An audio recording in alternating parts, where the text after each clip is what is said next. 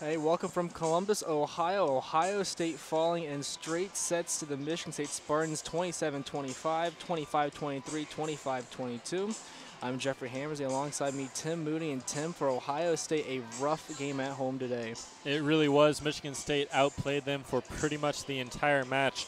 Ohio State, on the stat sheet, it looks a lot closer than it actually was, but the really telling fact is 57 points earned for Michigan State, only 46 for the Buckeyes. Really, for the Ohio State Buckeyes, they were in this game most of the time. Really, the Spartans really didn't have that big of a runaway in the score box. And at one point, the Buckeyes had a 4-point lead. Spartans then went on a 6-point rally, and they took one of the sets there. But going back, the big thing in this game that we saw were service errors. I'm looking for the Spartans. They had 14. The Buckeyes had 9. But then service aces, Spartans had 8. Buckeyes had 2. So really, the Spartans, their own mistakes, they kept the Buckeyes in this game. They really did. Is Ohio State's only chance.